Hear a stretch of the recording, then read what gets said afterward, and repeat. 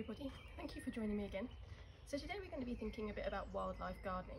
Now in the UK, gardens are a really important habitat, so they cover the same area as the Lake District, Exmoor, Dartmoor and the Norfolk Broads combined. So as well as joining your local wildlife trust, making your garden wildlife friendly is one of the best things you can do to help it. So today we're going to think about the story of a wildlife garden and how it develops and changes.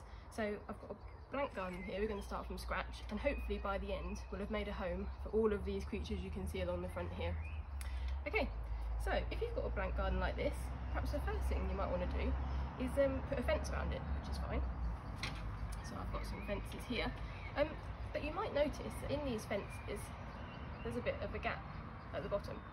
Now the reason for that is, if you're making a wildlife garden, we need the wildlife to be able to get in and out, and particularly things like hedgehogs. So I don't have a cuddly toy of a hedgehog, unfortunately. I don't know why that is. So I've just got this little wooden guy. So hedgehogs can travel over 2 kilometres every night looking for food and for possibly a mate as well, which means that they're going to travel and visit a lot of different gardens. Now, if every time they've tried to visit a garden, they have to go around the edge because there's no gap in the wall or the fence for them to get in, that means they're going to have to cross more roads and they're more likely to get run over. So for hedgehogs, it's really important that we connect all of our gardens together by leaving little gaps in the hedge or in the fence or the wall so they can get under and into the garden. Okay, so the first thing you need to remember is to make sure wildlife can get in. Okay, so we've done that. Now, if we just leave a patch of bare earth like this, and gardeners will know that it doesn't take very long for plants to start to germinate. So initially you might get things like grass starting to grow, long grass like this.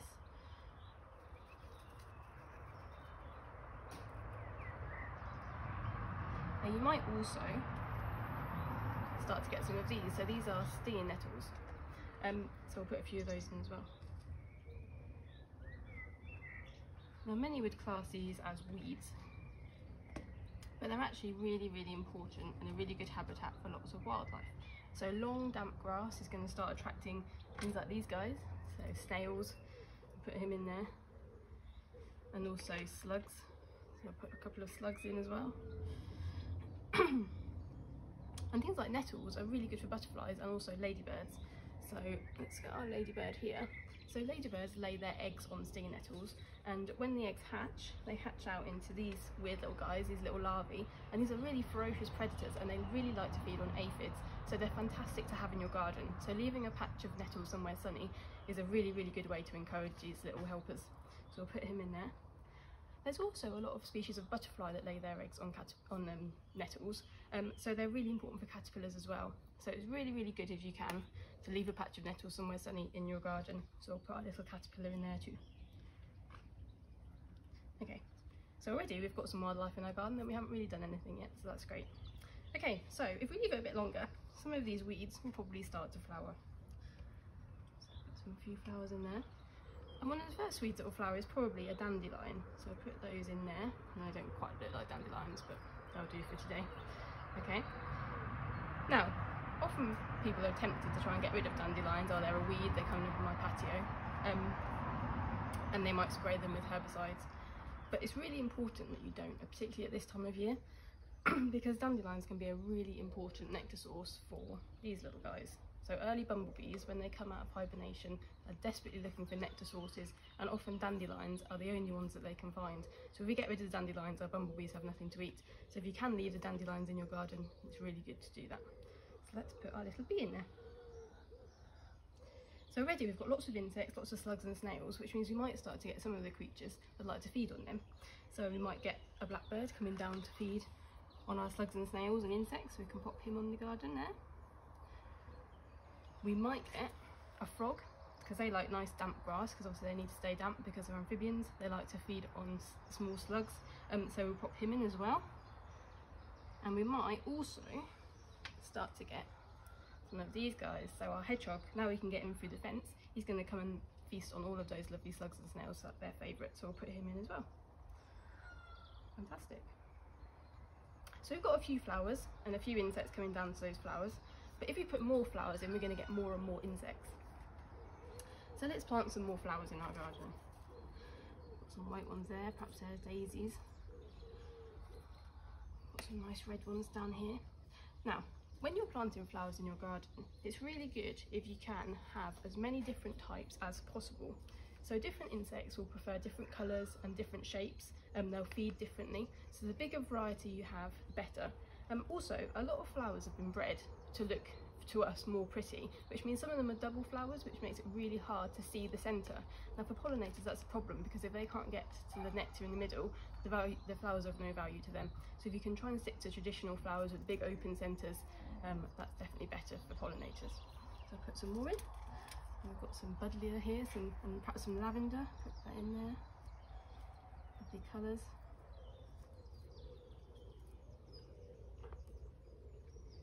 So the butterflies are going to really love those, so let's put our butterfly in here.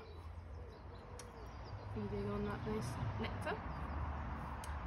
Another flower that's fantastic for wildlife are sunflowers. So as well as having lots of pollen nectar for the pollinators to come when they're flowering, when they're finished flowering, if you've ever looked at a sunflower, you'll know there's hundreds of seeds in the middle, and if you feed the birds, you'll know that you get sunflower seeds. They're one of the birds' favourites.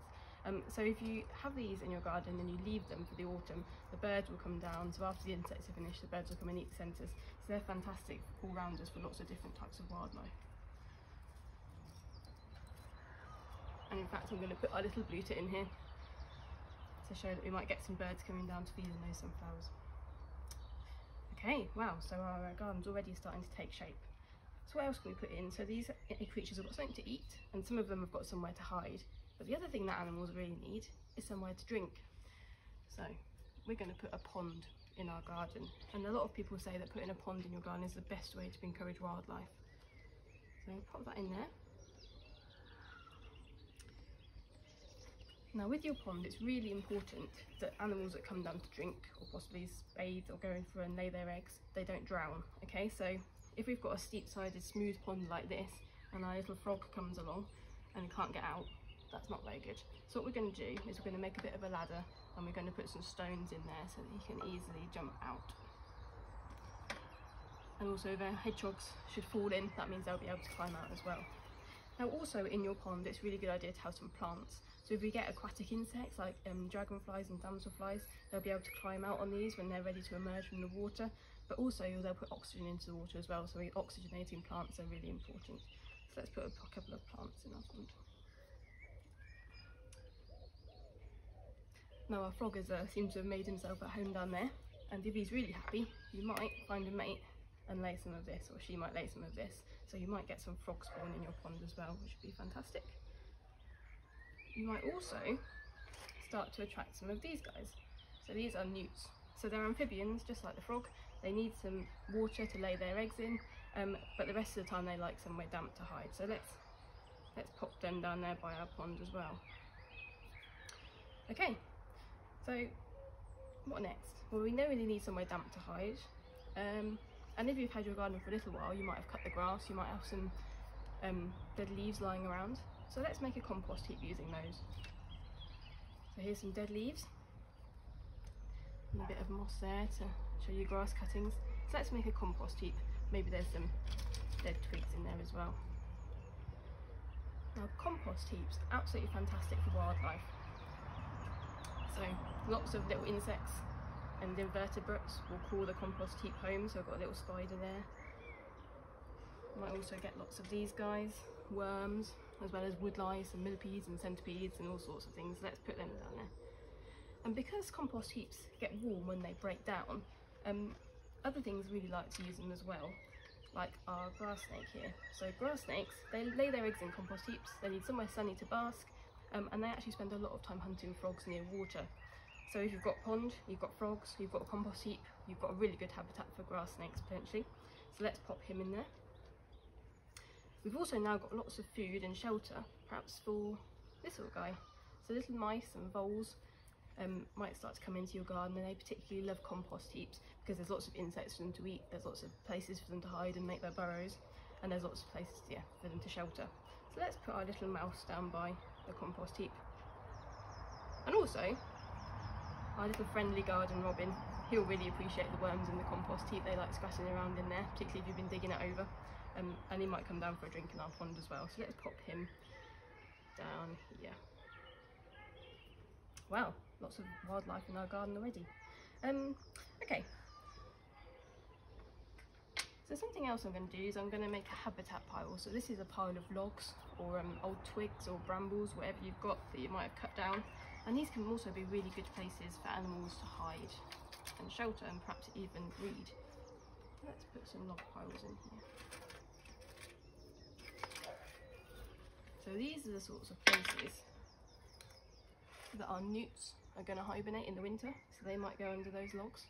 That's fantastic. They're also the sorts of places where hedgehogs, if they're happy and they've got somewhere to drink and lots to eat, you might end up, if they can build their nest under this log pile, with some of these little hoglets. So you might get some baby hedgehogs in your garden if you're lucky. So let's pop some of those in there.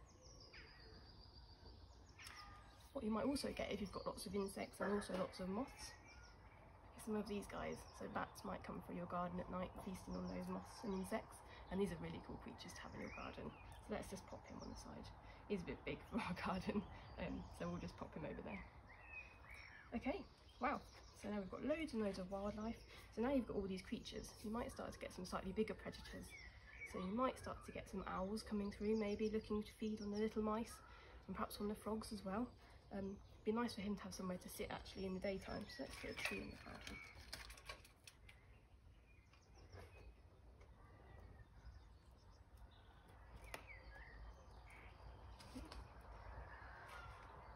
And also it'd be nice if our birds had somewhere to roost and nest, so let's put some little shrubs at the back there as well for them. They're happy. Okay, you might, if you're really lucky, even get some bigger animals coming in, so maybe a fox might come and drink from your pond, or maybe hunt some of the mice, and possibly even a badger. So let's put these having a drink around our pond.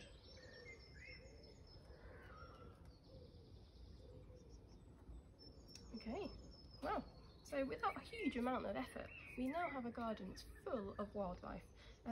So hopefully that's given you some ideas for things you can do at home. I'll upload a worksheet for this activity, so if you've got little ones, there's some activities you can do. Perhaps you can go out in your garden and see what you're already doing for wildlife to help it, and also maybe think about how you might be able to make it even better. So yeah, lots and lots to think about there. Just a few other things you might want to do in your garden to help wildlife. You might want to feed the wildlife, so lots of people feed the birds. That's a fantastic way to get a close-up view of them. You might put nest boxes up as well to provide extra places for them to nest. And you might also put food out for things like hedgehogs, particularly at this time of year when they're starting to emerge from hibernation.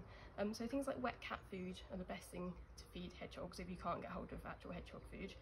Please don't put bread and milk out because they are lactose intolerant and bread is not very good for them at all. It doesn't have very much nutritional value. So yeah, wet cat food is best for hedgehogs. Okay, so I hope that's given you lots of ideas. Hope you've enjoyed that video, and I'll see you again soon. Thank you. Bye.